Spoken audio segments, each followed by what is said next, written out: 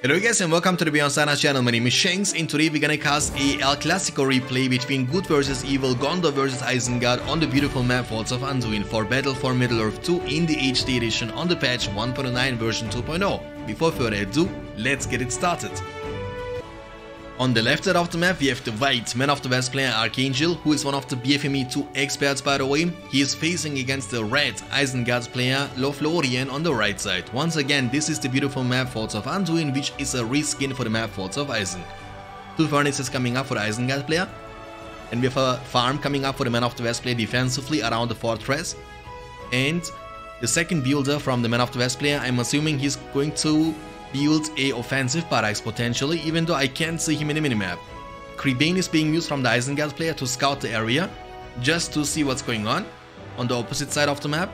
And again, I can't see the second builder for whatever reason. Oh, there he is. He's building actually a barracks next to the work layer at the top side, kinda defensively.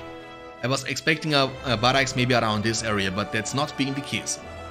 The builder from Isengard is moving to the top right side, scouting the area for a potential offensive barracks from the Man of the West player. Two furnaces into the Uruk pit is gonna be his own build order for the mighty Uruk-hai. And remember, Uruk-hai are the best looking swordsmen in the universe of Middle-earth. They are also a bit cheaper in compared to the Uruk-hai of the Rise of the Witch King, actually significantly cheaper. The Uruk-hai in Rise of the Witch King, they cost 400 each, and these ones from BFME2 they cost only 300 each. On the other side, Barracks is up on the field. He's gonna recruit some tower guards because that's the only possible pikeman choice for Man of the West in BFME2, unlike in Rise of the Witch King. And he's gonna use, look what's gonna happen now. The work layer is a bit more challenging, you can see that, right?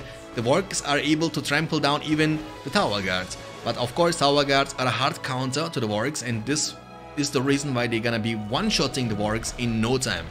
The creep is gonna be secured by the tower guards. You're gonna hit level 2 after this one and also get a money boost, which is always nice. In the meantime, he was also using the human wood offensively just to see what's going on the opposite side of the map. He's able to see the furnaces, he's able to see the Uruk pit, and I'm assuming he was even able to see the Uruk-hai as they are leading to the bottom right side of the map. Okay, tower guards level 2 moving on. They might potentially creep the troll layer at the top right side of the map. That's a possible choice. And again, the creeps in BFME2, when you compare this with the Rise of the Witch King, are a lot more challenging. And I like that, personally, because I don't like the idea of every unit being able to creep a work layer, for example. Even orcs are able to do that. And I, for myself, I'm a BFME1 player, and in BFME1, the creeps are also really challenging. For example, a troll layer can't be even creeped with a hero like Theoden or Eomer or Eowyn or you know, Lourdes can't even creep the layer without Carnage, without his own sword, without being from, you know, shooting from a far distance.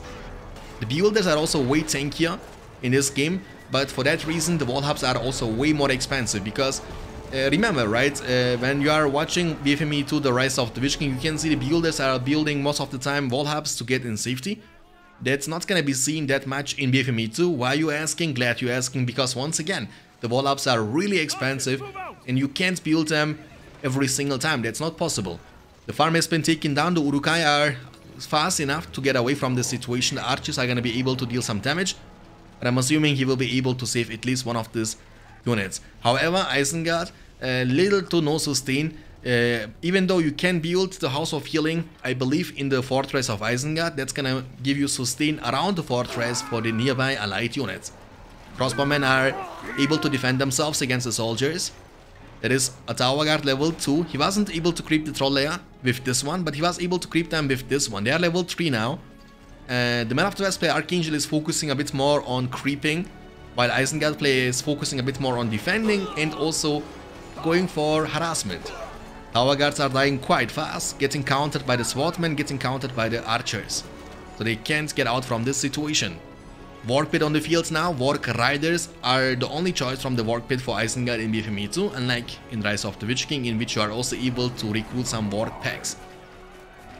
This one should not be a big deal for Man of the West. He has almost 4 power points collected now, 450 command points available.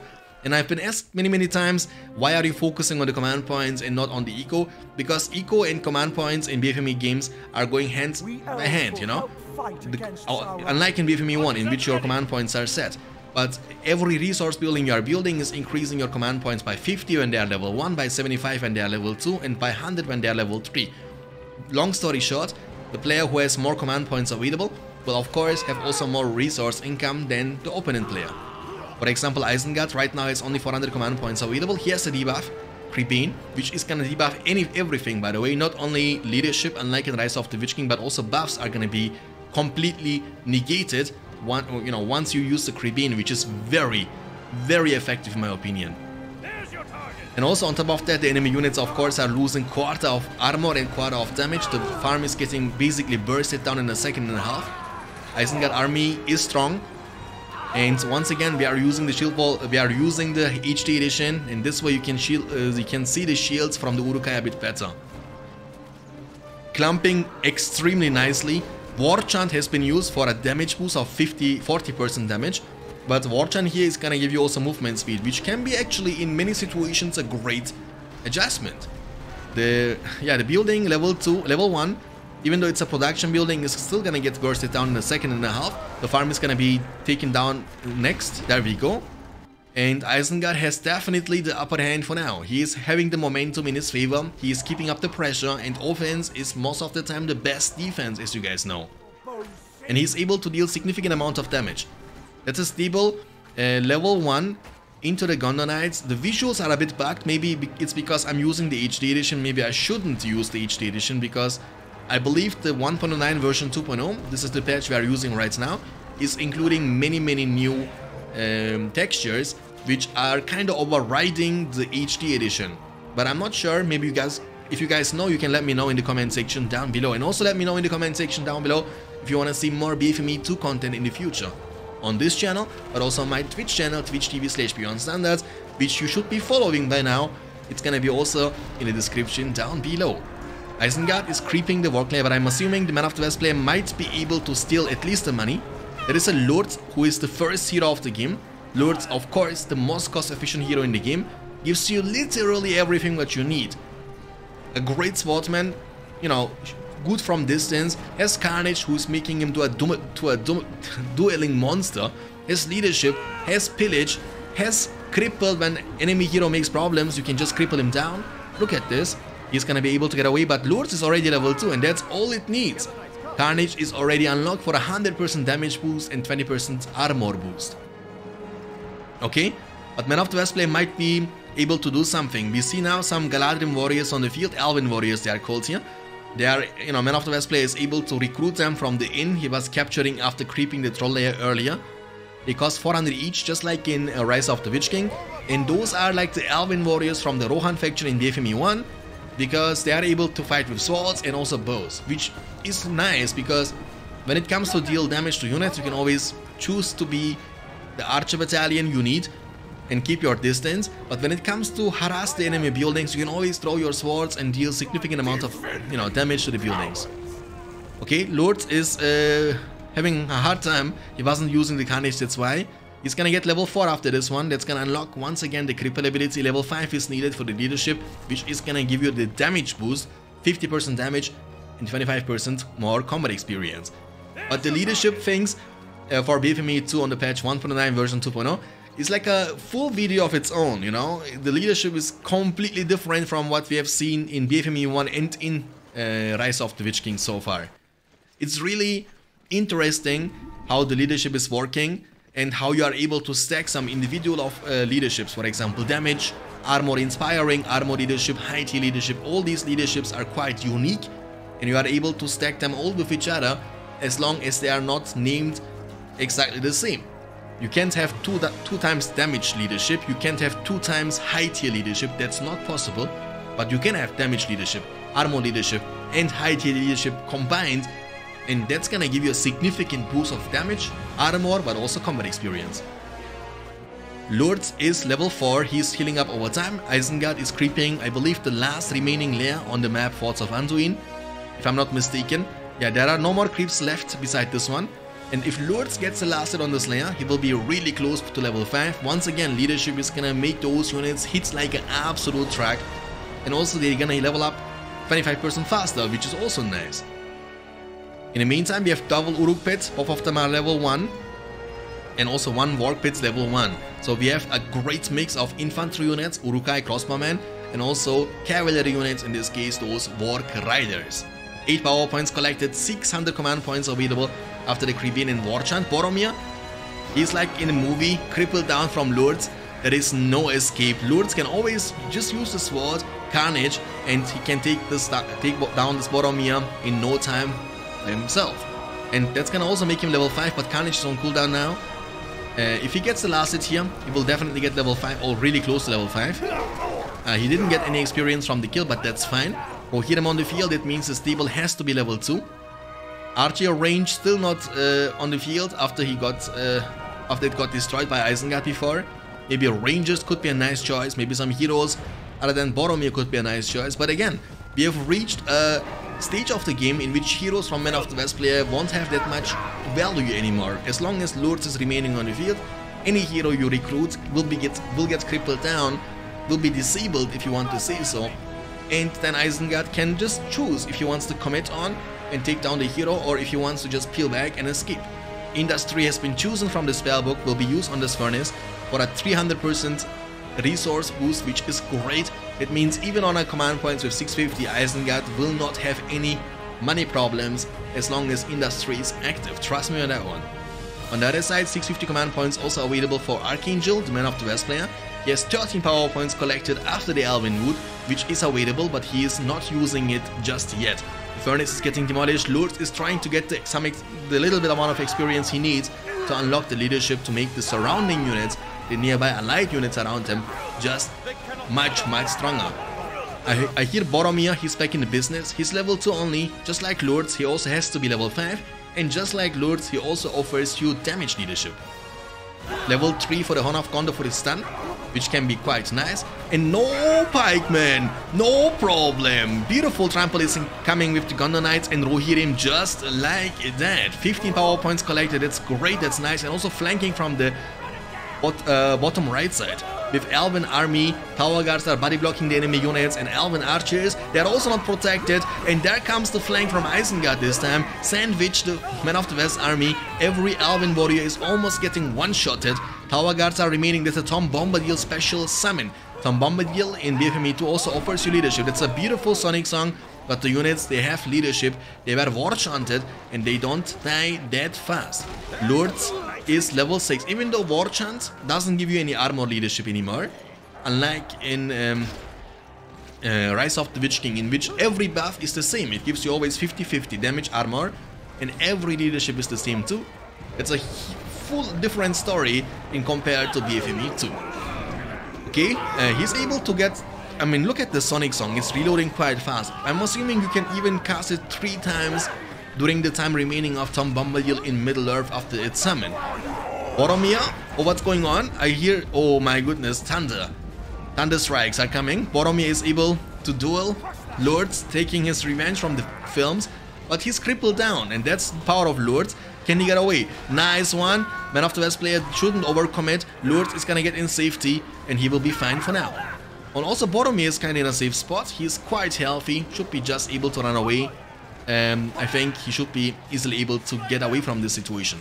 Once again, Saruman has only Visa Plus with level 1.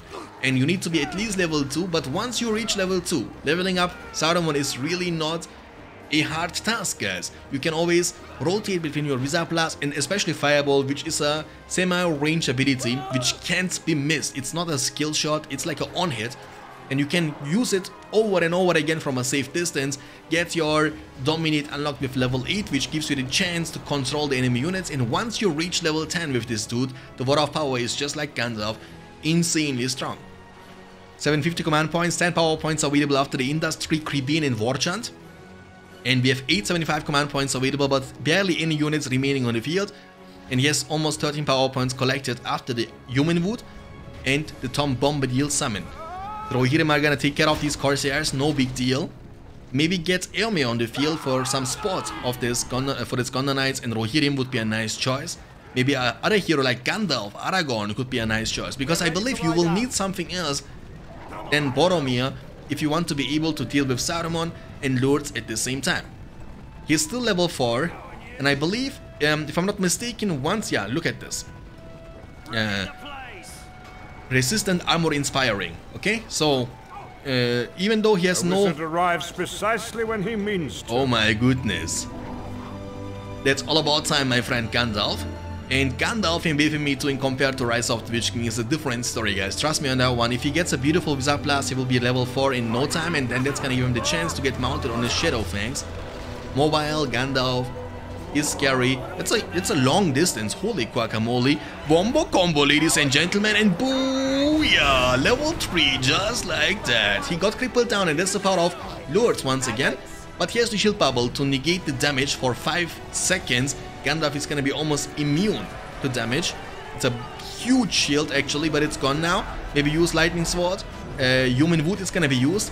I believe the cripple is almost gone. I can't see the animation around it anymore, but Gandalf is taking a lot of damage. He has no heal. Gandalf is gonna be taken down, unfortunately. And that's the power of Isengard. That's the power of Lords. By the way, he was also summoning the... Ooh, nice one. He was also summoning the Rangers behind. But Saruman is still quite healthy. He has Fireball in the worst case scenario. He might be in trouble though. He needs some reinforcements as soon as possible. But the Watcher is gonna do its work as is being summoned underneath of this Rohirrim. Saruman is running for his life. He's a quite fast hero for the fact that he is actually a hero on foot. And compared to Gandalf, he's extremely fast. Look how fast he's running. It's like... crazy, right? It's like Lords almost. Fireball is available. Use it from a safe distance. Get him level 5 for the Speechcraft. Give levels to your... Phew, nice one. And I like this about BFME2. You also get experience for killing summoned units. And look at this knockup from his basic attacks. I mean, the heroes here are a different story. Even though I was a huge fan of this Horn of Gondor Wizard Plus combination, but you can say and tell yourself, as long as Lords is remaining on the field, even Gandalf can't do much. He's quite limited. Gandalf is a caster, and once he's casting all his abilities, he has nothing left anymore, and he has to peel back. And Lords is saying, no, no, no, you are not going away anywhere. You will sit there for 25 to 30 seconds. I don't know how exactly the duration of the cripple is. It's about 30 seconds, if I'm not mistaken.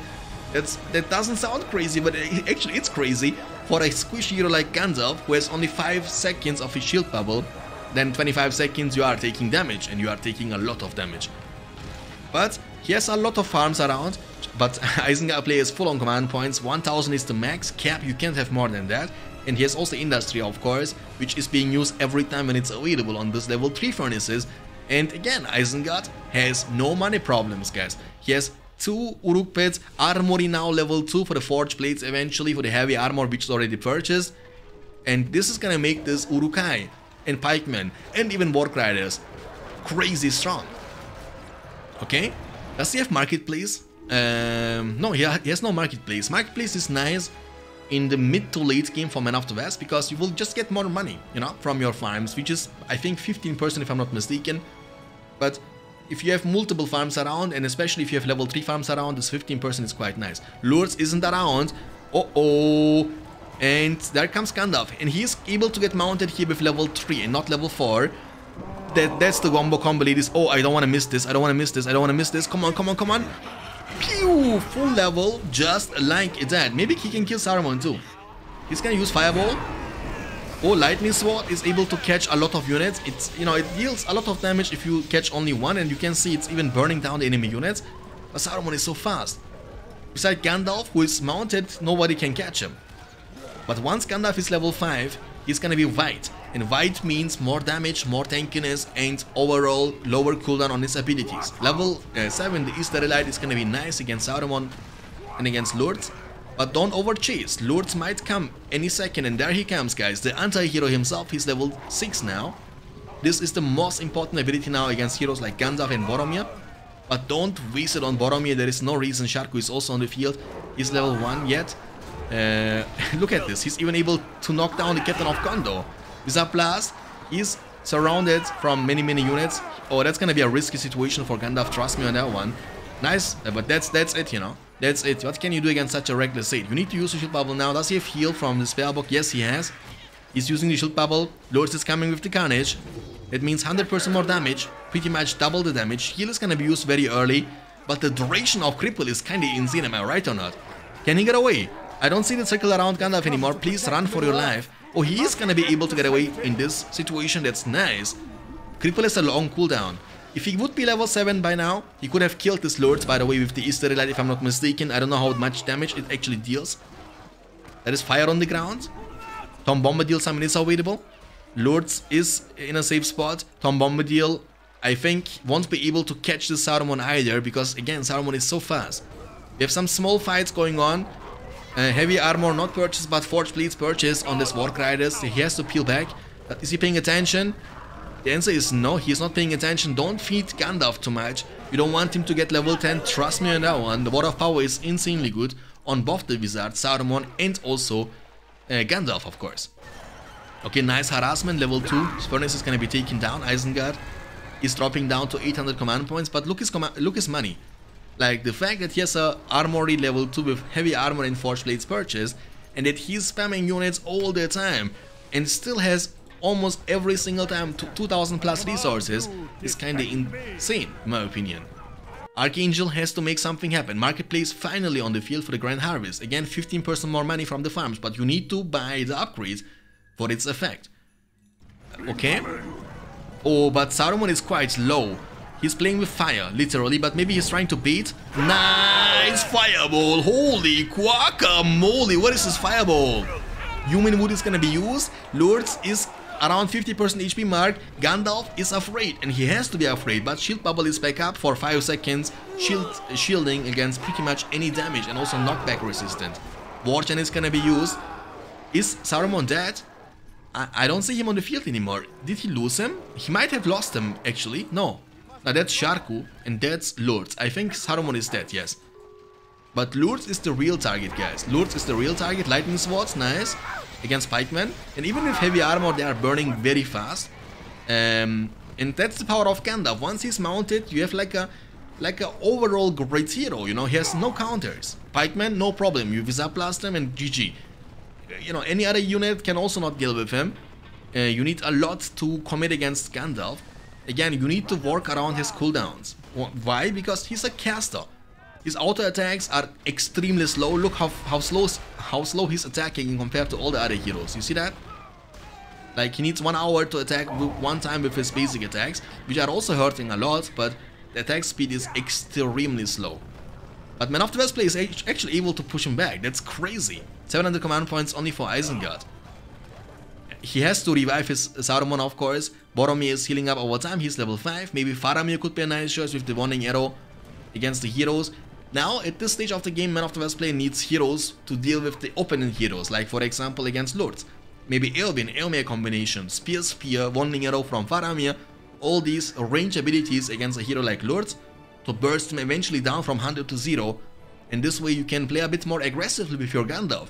Other than that, if Lourdes is remaining on the field, you have to watch out. You have to respect him. If you don't, you will get crippled down and die eventually. Okay, so Barracks is level 3.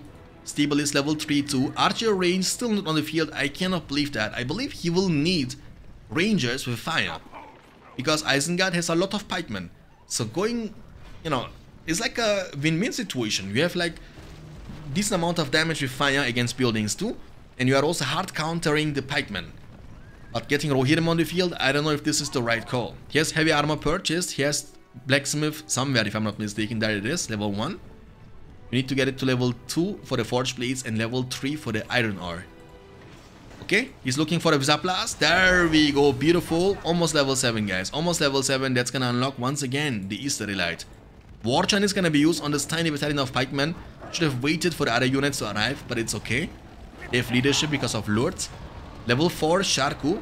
Tamed the Beast with level 9. Targeted cavalry units come under control from Sharku. That can be actually quite effective against the Rohirrim and Gondor, because that's kinda the main army now from the Man of the West player. Saruman is back in the business. Level almost 7. And again, level 8 can also steal. Like, steal and steal from Sharku. Double steal. Almost level 7. Almost level 7. Go for a Wizard Blast. Lourdes is coming from this area. But I believe Man of the West Play is able to see that. He's gonna be peeling back for now. Saruman is looking for a chance of a beautiful fireball, which again is one of the best abilities in the game, let's be real, you know? From a safe distance, gives you great amount of experience, has a crazy splash damage potential, because it's like an area of effect damage. It's able to hit multiple units at the same time. Okay, do it. Level 7, that's nice. Where is Lourdes? Lourdes is actually at the bottom right side. Gandalf can keep going on. And there it is, guys. That's the Ranger summon the second time. Fireball is gonna be used. Level 8 is needed for the Dominate, but he can go for Juicy Visa Plus here, and that's the plan from Saruman. There we go. And almost every single Ranger from the summon is gone already. You need to react to this one. You need to micro around. But I believe he wanna deal economical damage. He's focusing down the level 3 Furnace of Industry buff on it. He's gonna be able to take it down, but he's actually committing a bit too much, and he will be losing a lot of his Gondor Knights and Rohirrim. Is it worth it? Maybe it is. PowerPoint wise, Earthquake! There we go! Let's go! Oh, Lords! Oh, he missed? Did he miss the cripple? Don't commit like that. Don't commit like that. Don't do that. I don't know if he's crippled or not. I think he is crippled. Human Wood, Tom Bombadillo, he's committing fully now against the Fortress of Isengard. What a great game it is. Heal has been used. One more time, beautiful Visa Plus. He's crippled, he can't get away. Even though we couldn't see the animation around him, but he's gone. Lourdes is the killer of Gandalf. Sharku is level 4. I think Saruman is also almost level 8, yeah. All the heroes from Isengard are remaining on the field. So far, he only lost his Saruman once, and that's it. But look at the fortress, it's so low. He's still committing with the... He's using even Rallying Call. He wanna take it down no matter what. But it's not gonna be possible, trust me on that one. There's not many units remaining, and overcommitting is not the best choice. And that's gonna give Isengard almost the power points he needs for the own Summon Dragon. And the watch is available for a defense as well. He has to be careful though. Don't be too greedy, and don't leave your fortress unguarded, unprotected. It can backfire big time. Gandalf has to be revived. It means Gondor, or Man of the West player in this case, look, he has almost no units on the field. He has even the Ivory Tower upgrade on the fortress to see the entire map, and also you get passively movement speed for 10 seconds. Okay, that's now the counter commitment. He has not that much money, because reviving a Gandalf level 8 is gonna cost you some cash, trust me. And even if you get him back on the field, Lourdes is coming already, almost level 10. And now you believe me, Lourdes is the most cost-efficient hero in all Battle for Middle-earth games. The amount of utility, power, strength, defense he offers you for the price is insane. Insane. Okay, level 8, it means Dominate, fight for me. Can steal now the enemy units, which is crazy. And the water power is even, look at how much experience he's getting. He doesn't want to commit against the fortress yet, I'm assuming, but I believe he has enough army and enough power to take it down. Oh, there comes this Dragon Strike. Dragon Strike is gonna take down a lot. Even the stable level 3 is getting burned down and one-shotted. He's getting so much extra money from this too.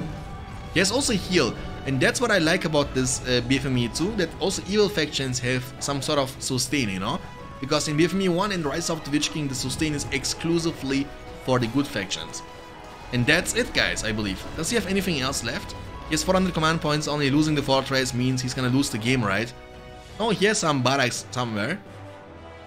Let me check where he has a barracks at. Okay, Marketplace, Blacksmith. I believe here, yeah, he's building a barracks. In order to destroy or win your opponent, you have to make sure to kill every single barracks, archery, or production buildings. I mean, that's the summary of the names. You know, units, buildings where you can recruit units from. Like stable, archery range, barracks, and so on, you know? Every one of them has to be destroyed for you to win. Or he gives up. This game is over. He has no money, no command points. He has 200 command points only. Oh, he's rebuying the fortress. That's why he has no money. I see you. Okay, he knows he can't win this. He's gonna cancel it and game over. Isengard is victorious in this beautiful El Clasico matchup, guys. I hope you enjoyed this one. BFME2, after a long time, I wanted to cast this. Let me know in the comment section down below if you want to see more BFME2 videos in the future. And again, follow me please on my Twitter and Instagram, because I will be on vacation starting next Thursday. And I will be gone for like 4 weeks. I will come back at the end of August, September, and then hopefully I will be able to stream regularly again on my Twitch channel, twitch.tv/BeyondStandards. Follow me there if you haven't done it yet, and I see you next time. Until then, take care of yourselves, and as always, stay beyond standards and keep hitting like a truck. Take care of yourselves and peace out.